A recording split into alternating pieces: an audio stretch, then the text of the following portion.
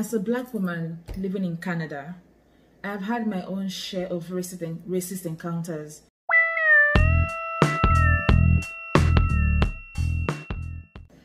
Hey guys, welcome back to my channel. I hope everybody's staying safe wherever you are right now. A lot is going on in the world right now, and I hope everybody is staying safe. I was supposed to film a hair video today, but I just couldn't bring myself to do it. I didn't even have the energy. I was just drained, I was just completely drained, and I couldn't bring myself to do it. And I just said to do this video instead. I am so pained, I'm broken by the events going on worldwide right now.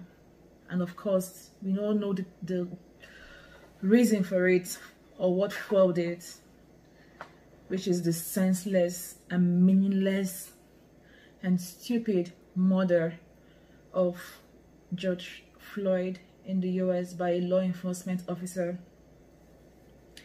And of course, it's also fueled by over 400 years of racism, segregation, oppression, police brutality, and everything that the Black community has had to endure. When I saw the protests going on worldwide, like literally worldwide, the first thing that came to my mind was, it's about time. That was the very first thing that came to my mind. It's about time. Enough is enough.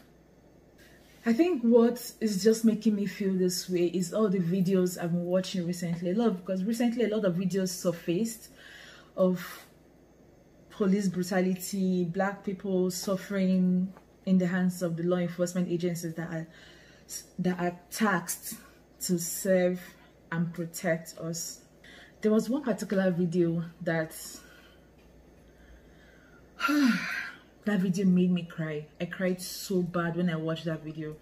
And that was a video of a young man, a 26-year-old man, I think he was called Daniel Shaver, that was gunned down on the hallway, in the hallway of the hotel he was staying at. Like in the video, you will see this man literally doing everything the policeman asked him to do. Kneel down, lie down, lie on your stomach, put your hands behind your back, come back up to your knees, crawl towards me. He was doing all that, and then for no reason whatsoever, this cop shot this guy down there like a chicken. Like he just shot him and he died there like a chicken. And the worst part of it all is that this cop was charged to court and then he was found not guilty. That is the world we live in right now, where someone murders another human being in broad daylight, is charged to court, and the court finds him not guilty. It then begs to ask the question, what's the difference between then and now? Years ago, with the beginning of slavery and when the Black movement started and Black people started fighting for their freedom, and now, what is the difference?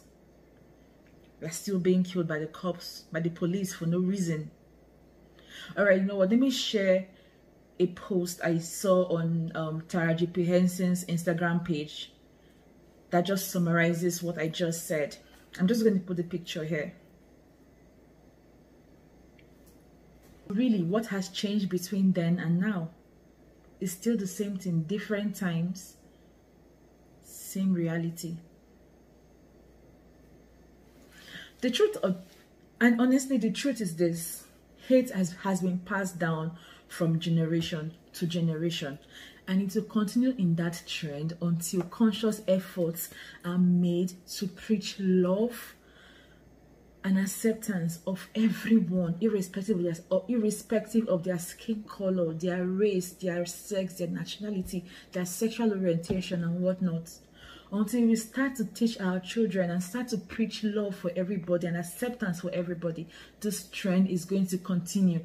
This vicious cycle is going to continue, and our great-grandchildren to come will find themselves fighting the same battles that we're fighting now, that our forefathers fought And the cycle will just continue.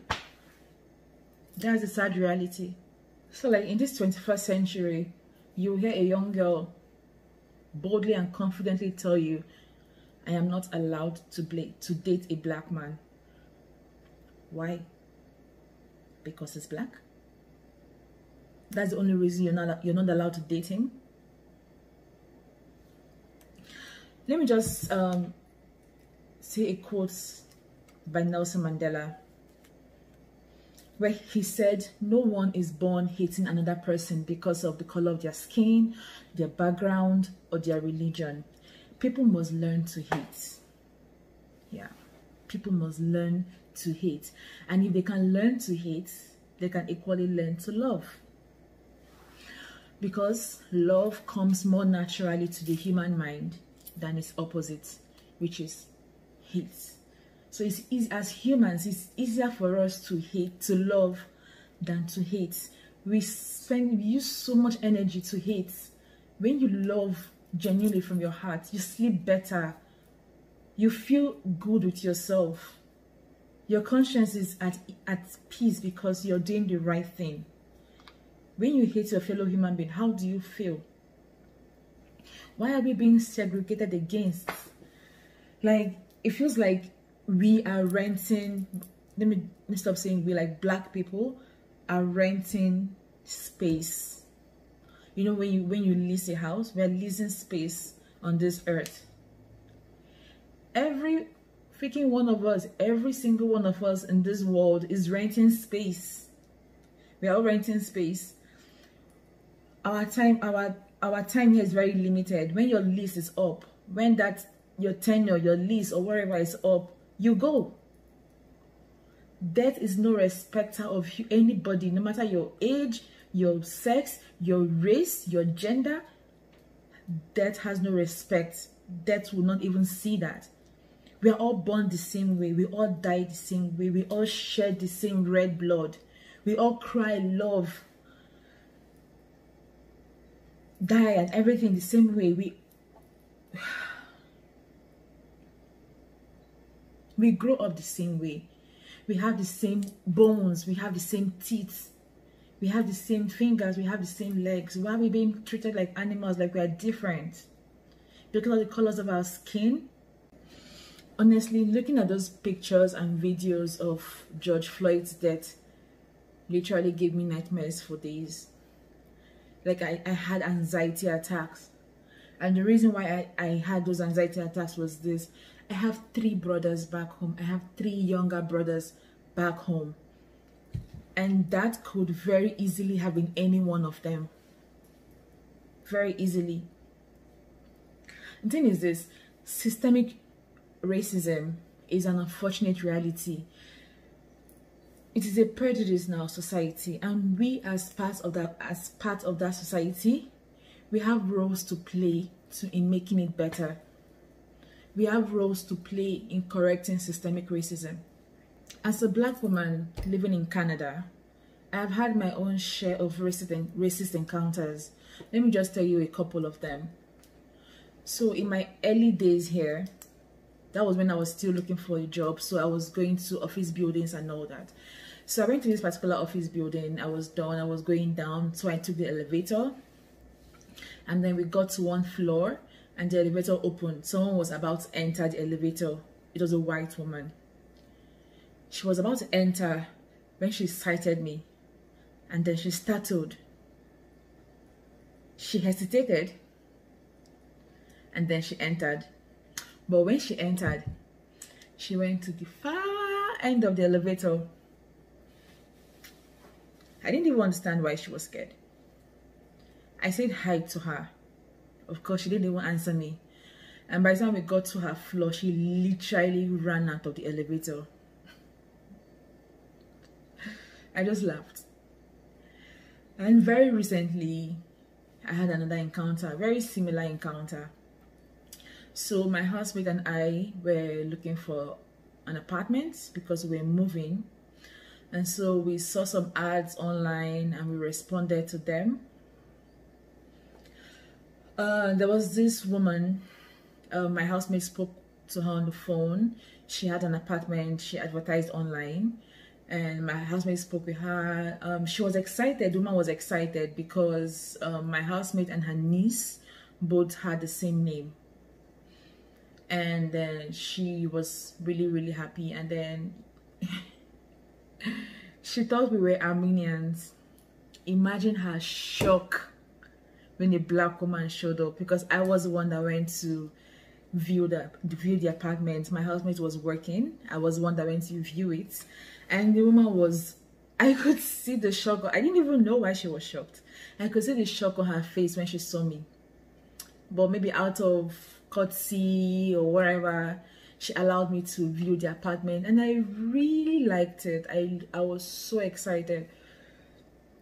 And then when I was about to leave, I wanted to ask her a couple of questions. You know, you might want to ask them, oh, do you have any rules, or is there anything you're allergic to? You don't want me to come with pets and stuff like that. So she was like, no, just go. We'll talk later. Okay. So I called my husband on the phone. We talked about the apartment. We're so excited. By the time I go home, my husband told me that the woman has already sent her a message that she doesn't think it works. She doesn't want men to come to the house, to come to her house. So I called her and I told her that we won't have men over, like, for sleepovers. But I mean, we are young single women. Of course we will have male friends that will come to visit and go, but we won't have men that will come to sleep over. And she's like, no, she doesn't even want men to come to her house at all. And then at that moment, I just knew that this woman was just trying to discharge us because we were black, and she didn't want any black person in her house. But she couldn't say it. Of course she couldn't say it. I felt really bad, because we really liked the apartment, and we had a very similar encounter too. This one was a Middle Eastern man. He also put up an ad online for his apartment, and this time both of us went to view it, to inspect the apartment. And this guy, we spoke to him on the phone. He gave us the address, and we drove like 20 minutes to go to this address to view the apartment. When he saw us, you could literally see the shock in his face. And they can't even hide the shock. That is a very funny thing. You could see the shock on his face. But of course, again, maybe out of courtesy or wherever, he allowed us to go in and view the apartment.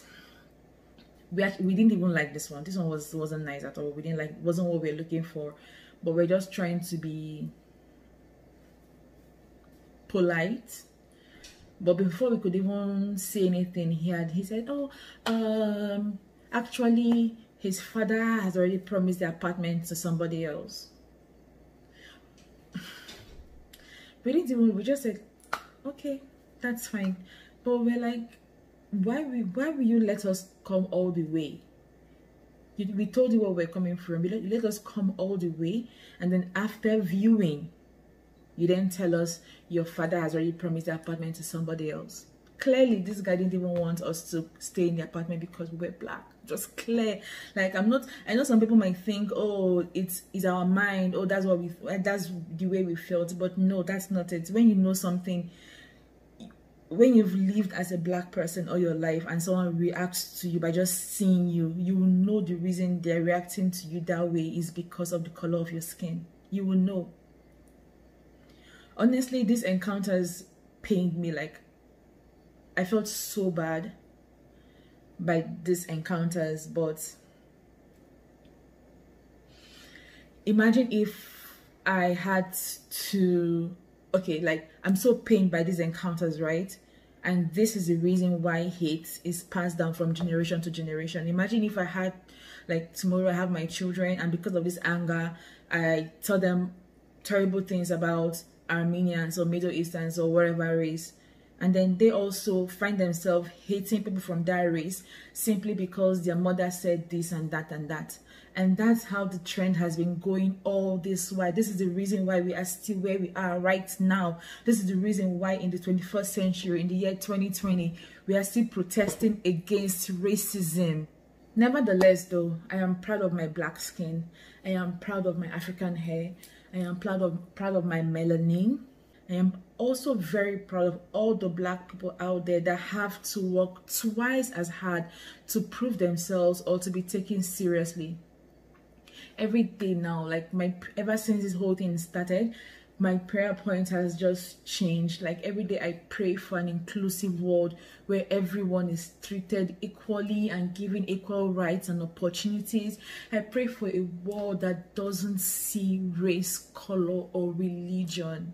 I pray for a world where our children are allowed to roam the streets no matter the time, without the fear of being gunned down by the police simply because of the color of their skin. I'm just going to end here. Like, I think I've said enough. But I'm going to leave you guys with this quote from Kofi Annan, where he says, if tolerance, respect, and equality permeate the family life, they will translate into values that shape societies, nations, and the world. I don't know if you got that, but I can repeat it if you want me to. It goes like this. If tolerance, respect, and equality permeate family life, they will translate into values that shape societies, nations, and the world.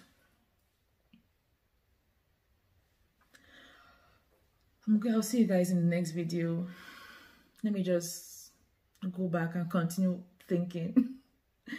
But seriously, guys, it's time for a change. I'll see you guys in my next video. Bye.